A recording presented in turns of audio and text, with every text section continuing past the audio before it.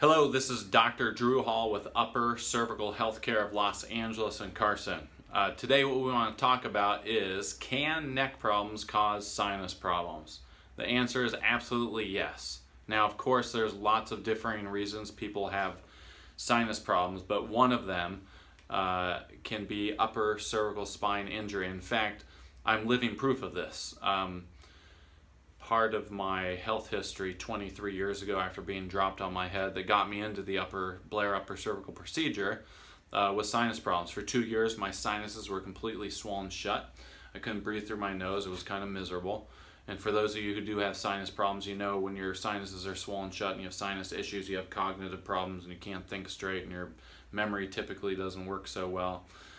But 23 years ago, I landed in a Blair upper cervical office, got my upper neck corrected, and rather quickly my sinus problems actually cleared up. So to answer the question, can neck problems cause sinus problems? Absolutely, and I'm going to tell you how.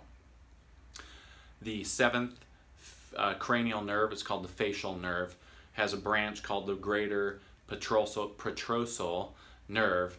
That nerve basically innervates the sinus membrane. So inside the sinus cavities you have tissue, and there's mucosa in there that secrete, for lack of a better term, mucus. We won't use the other one that your kids use. So the seventh cranial nerve, one of the branches, supplies the mucosa of the sinus membranes. And so, since the nervous system is what controls and regulates the sinus membrane, if it's being interfered with or irritated, it can also cause irritation of the sinus membrane and the sinus can swell. So, because the head is basically a bowling ball and it sits on this little bone called the atlas that weighs 2 ounces, all right, so we got a bowling ball that sits on these 2 joints here, and that's basically what's held together by muscle and ligament. It's a weak link. So as we go through life's injury from trauma such as car accidents, slip and falls, sports injuries can cause the top vertebra in the neck to become locked. So the first thing that happens, if you look at the side of someone, we should have a normal C-shaped curve in the neck like this.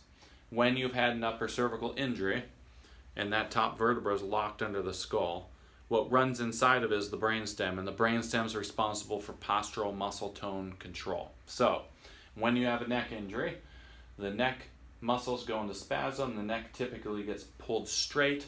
We've all seen these people walking around out there with their head like this, and of course there's varying degrees of this depending on how the body's adapted to it. But when you lose the curve in the neck, remember, the spinal cord embryologically developed to fit in a C shape like this. When the neck goes straight, you have tensile stress on the spinal cord, and right in the brainstem is where the seventh cranial nerve sits, the nuclei that actually controls the function of the seventh cranial nerve. One of the functions, of course, is the sinus membrane. And so when you have tensile stress on the cord, the brainstem can be irritated because the tissue is being tractioned. It's not nice and placid. It's actually being stretched, and that can cause the nuclei to malfunction and create all sorts of problems, not just sinus problems, but it can cause a whole host of trouble throughout the body. So getting back to sinus problems, because the seventh cranial nerve controls the sinus membrane and its nuclei is in the brainstem, which is housed by C1, and C2. If you've had an upper neck injury and it's irritating that nuclei that controls the seventh cranial nerve, it can predispose the person to sinus issues. So, what do we do to fix it?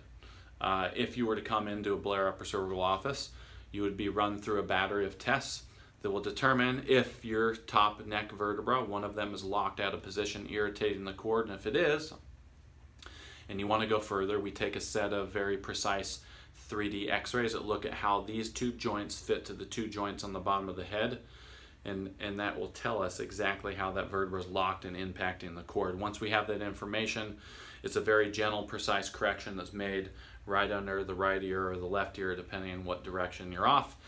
We make a correction to get the vertebra off the cord.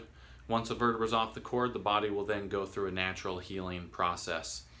We've had hundreds of people with sinus problems in our Los Angeles and Carson office over the years that have recovered, and along with a lot of other health conditions. So if you're someone who's on YouTube that's scouring the internet because you've been to 30 doctors and no one's been able to help you, I remember that 23 years ago. If you haven't tried Blair Upper Cervical Care, please do so. If you're in the Los Angeles area, we do offer a free consultation exam. There's absolutely no obligation. You can come in, we'll run you through a battery of tests, we'll go over your case history, we'll determine if your upper neck is out of alignment and whether we think we can help you or not. If you're outside of the Los Angeles area, please give us a call. We'll find you a doctor in your area. Our number is 213-399-7772. That's our Los Angeles office. Our Carson office is 310-324-6172. Again, we offer free consultation. Take us up on it. If you're outside the LA area, like I said, give us a call. We can find you someone in your locale. Hope this information was helpful.